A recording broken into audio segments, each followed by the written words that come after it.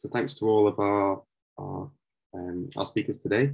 So we'll be moving on to the panel Q&A, where we'll go through some of the pre-submitted questions in addition to the ones that have been submitting over the last 40 minutes or so. So we'll just welcome everyone back.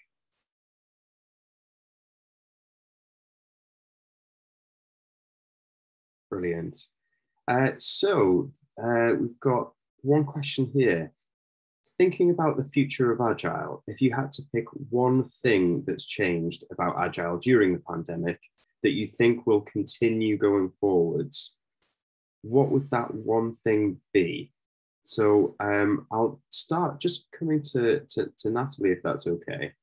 So if you could pick one thing that's changed about Agile during the pandemic that you think will continue moving forwards, what would that be?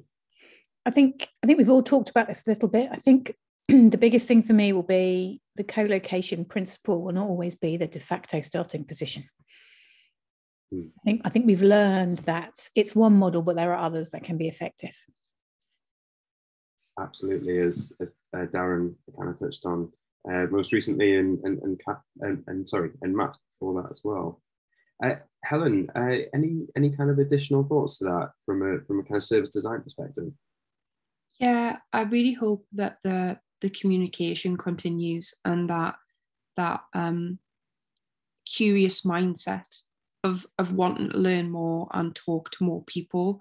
I don't know if that's just stemmed from being very lonely in lockdown and you wanted that human contact, but it seems to have been a lot easier to contact colleagues, regardless if it's your internal team or external teams. There seems to be a lot more dialogue going on, so I really hope that continues. That's a really interesting point. Not something I've thought about, but I think that is definitely true. Thank you. So the next question that we've got here, as work evolves into an even more remote setting, what safeguards do you think we should put in place to manage our work-life balance? So Matt, keen to hear your thoughts on this. Yeah, it's a really interesting one. So I was thinking before this panel about the kind of best analogy that I could come up with respects to how things have changed, and I came to the decision that nothing's changed in terms of one respect. So you can imagine you go to a coffee shop. Everybody expects to be treated the same, but if everybody goes to the coffee shop and gets a cup of tea, that's going to be a poor experience. Everybody wants something a little bit different, but they all want to be treated fairly. What we've learned during the pandemic is people have got different needs and different wants. So I'd said, particularly at the beginning of the pandemic, it was very much a double-edged sword, and Natalie talked about that as well, that home, work, school, all of those things were the same place. We were unable to leave the office. We were unable to start having fun at home because it was all in the same place. But everybody has got different experiences and different reasons and justifications for wanting to work in a certain way. So I, as a person who's got a child at home, I needed to work around school and things like that. But that doesn't mean that I should have more flexibility compared to somebody who doesn't have that situation. We should all be allowed to work as we see fit. Before I joined GL, I was working on a team, and we were just following on from what Darren was saying. We were globally distributed. My team spanned 16 hours of time zone. It went from San Diego to Perth in Australia. And by working from home, it meant that I was willing to do a 5 a.m. call and an 11 p.m. call, because during the day I would do other things. I would go and do a bit of homeschooling or whatever. It's more, I would say, more to do with office working. That I think that the biggest change has been, and it's just that people want the flexibility to manage things as they see fit, and we have things like core hours where we kind of all get together and collaborate at the same time. But something I've learned is collaboration isn't a continuous thing. You do not have to collaborate of every minute of the working day to be effective. You do a bit of collaboration, then I'll actually go and do some work, some focus work, and then I'll collaborate for a bit. Traditionally in the office, it was expected that collaboration was just endless. I could go and stop people as they were working, go and interrupt them with a little question, whereas now I have to wait, and that's okay. It's actually proved to be okay. Yeah, thanks, Matt. I really like what you said earlier as well. Kind of, we need to treat everybody fairly, but also kind of meet individual needs as well. Thank you. Okay, so we've got two questions here that kind of are tied together. So how do you make sure that everyone still has an equal voice in a hybrid remote local team? So I'll ask that first. Darren, as a Scrum Master who facilitates a lot of the ceremonies, how do you make sure that people do have an equal voice? It's about making sure everyone is in their comfort zone. And for me, it comes back to the debate about cameras on, cameras off. In an office environment where you've got everybody gathered around in a group, there are going to be some people who are going to feel the pressure of that group more than others. And you'll naturally get some people who won't want to speak up. You can encourage them as much as you like, but they'll still sort of fade into the background and be more listening than participating. One of the advantages that I've seen with cameras on, cameras off is just give people the ability to turn their cameras off. If that makes them feel more comfortable in their environment, then it may encourage them to speak up more. The other thing that's been quite good is that people are at home in their own environments. They're in their own comfort zone, so to speak. So they are more relaxed, and found it easier to encourage people to speak up, to give everyone a chance to speak up as well. And that's been quite encouraging. Yeah, can I just add something onto that as well? I remember I've watched far too many episodes of Friends, and there was an episode where Chandler was feeling excluded because he didn't smoke, and what would happen is the group would go out for a smoking break and come back having made all the decisions.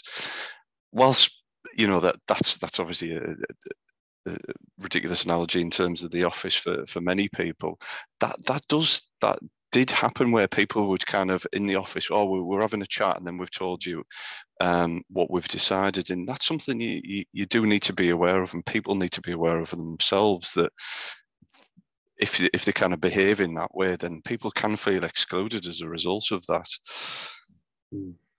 And the next question leads in perfectly, and it's, some people are already returning to the office, and Natalie gave an example earlier on, albeit maybe only a few days a week in some cases. How difficult is it going to be to communicate with some of the team face to face and some of the team remote, which kind of leads into your point, Matt, about potentially people having a conversation, and if they're in the office, they're having that conversation and maybe have made a decision, but somebody's working at home and hasn't kind of been party to that conversation. I was going to say, I would like to add, I don't know about anybody else, but I found when we were all working remotely, it was a very much level playing field, that everybody had the same opportunities. We're all having the same technology, we all had the same dogs barking in the background and so forth. But when we started using the office, as I've certainly been doing, it's bust things again, and I get very frustrated when we'll dial into an office and so-and-so's at the back of the room and you can't quite hear them. And Phoebe had put a comment on chat there. I can see that talking about talking over people, it's something we've got to be quite aware of, and we have to force sometimes a bit more inclusivity in our communication, something we need to be a lot more aware of. So it's certainly worse in certain circumstances than others. Can I add to that? I've been having a series of light bulb moments about this in the last couple of weeks with the hybrid going into the office. And some clever people in my office have kind of sorted the tech, so actually you almost forget where a person is. So rather than being in a meeting room where you've got like tiny specks of a person, so like one of these screens has got the table and you can't see anybody or see their faces, and The people in the room have been turning their cameras on their laptops and using a Jabra in the room to stop the feedback. So sound off, mic off, some sort of speaker, some sort of wireless speaker connected to the things. And then the remote people and the people in the room are actually all looking at the same thing. Some of them, they look up and they make eye contact across the table. But essentially, it means that the people who aren't actually in the room have got the same level of visibility of facial expressions for everybody that's there. And actually, to some extent, if you're in the room, you forget when you're talking to a person whether they're in the room or not in the room. Occasionally, you'll get the back of somebody's head because they've turned to look at the screen, but most of the time, they talk to the version of the person that's in front of them. So for me, that's been really quite, I'm not quite sure why I didn't think of it sooner, to be honest. I'm a bit like, duh, I feel like we should have figured this out sooner. But, and it wasn't even me, so I can't even take the credit. But for me, that's really turned a corner between there being a conversation going on around a table while a view of floating faces watch it in the background, which is how it kind of felt up until that point. But the turn your camera on and then effectively talk to your laptop where the other people are represented has made a really massive difference. So I'd urge you all to give that sort of combination of things a go. I would completely agree and echo that. One of the easiest things to do is if you've got half your team in the office and half your team at home, have everyone still dial into the meeting individually. And face the camera. That way, everybody's still on that level playing field. Yeah, interesting, and not an approach that I'd kind of thought about before, but yeah, definitely one that's worth trying. So, next question we have here: do you think running agile ceremonies works better remotely or in person? So, Helen. Any thoughts on that from yourself? Yeah, personally speaking, I'm currently in a bit of a blended strategy team rather than just a day-to-day Scrum delivery. So it's almost two different entities. You've got the day-to-day delivery, walking the wall, all of that. And personally speaking, I've found that really helpful being online because it means everybody's, like we've talked before, everybody's getting the same viewport, everybody's experiencing the same thing. From the ceremonies kind of going online from a strategic delivery perspective, it's almost been harder because a lot of that is like, oh, and what about this? And what about this? And it's a little bit less structured. And that can cause a bit of a free-for-all, if I'm honest. So I think it is the skill sets of people like Darren to try and order the teams. And I think it definitely means it's shone a spotlight in people who can organize people's thoughts really well. And sometimes that can get a little bit crowded if you haven't got a really, really good taskmaster of like what you're supposed to be doing. Yeah. And Darren, I'll come to you on that from a Scrum Master facilitation perspective. How can you do that? It's about giving everybody their voice. It's about doing the same thing you would do in an office environment, but online. We're still using the same sorts of tools. We still have boards with our work on them. We still have collaboration areas we can use. We still have the ability to have communication between different areas of the team with things like Slack and team chats. So it's about using these tools to facilitate the same sort of thing that you would have in the office. I think about the only thing I really miss are the water cooler moments. We don't have that meeting someone over the microwave in the kitchen sort of environment, sitting outside in the sun with the sandwiches on the bench, just chatting away with someone. Miss those sorts of moments. But it's about just keeping in touch with people, making sure everybody's got the ability to talk to everyone else and feels comfortable doing that in whatever environment they're in. And just being flexible around that so that everybody's got the ability to do what they need to do. Online tools have come a long way in the pandemic during lockdown. There's a lot more available now to facilitate meetings. A lot more stuff is online that you can use to replace the things that you would have done in the office over whiteboards and post-it notes.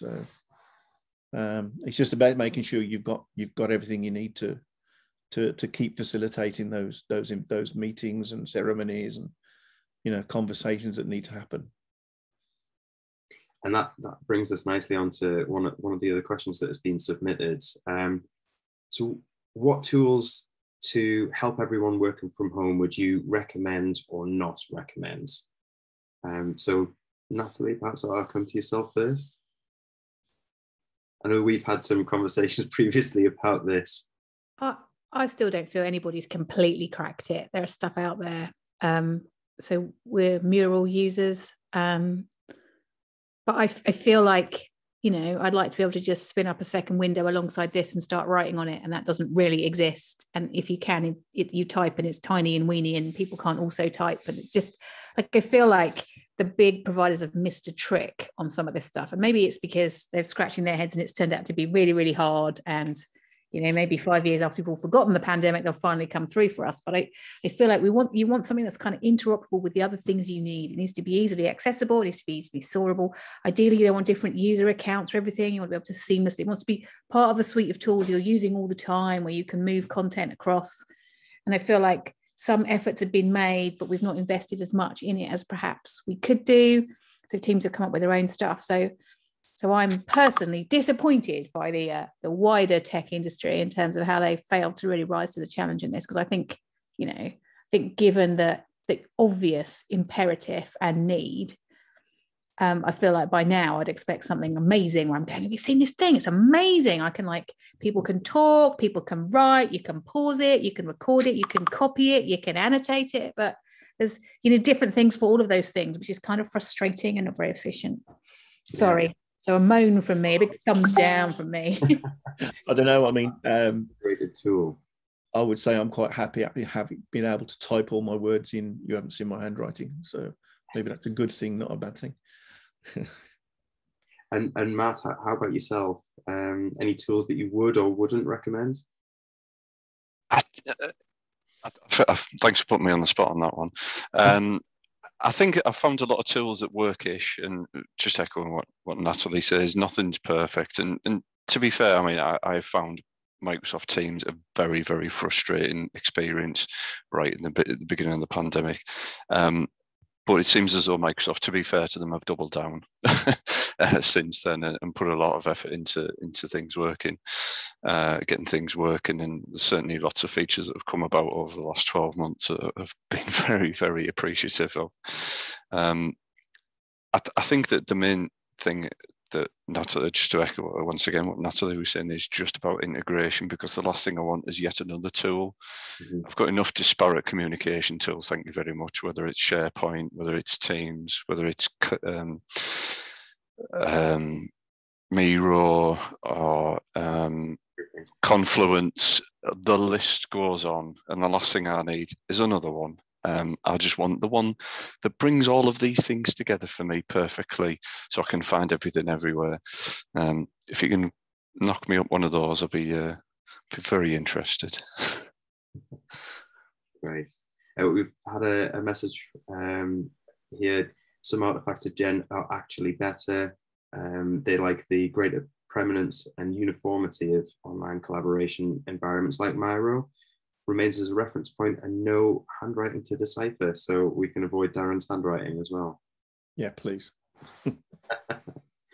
It's a good point, actually, because if you don't have to dictate what you all agreed on a whiteboard, then that's time back in the bank. So if we've all written it down in the electronic tools, great. Nobody needs to take all those post-it notes and write them down into a document or dictate them in some other shape or form.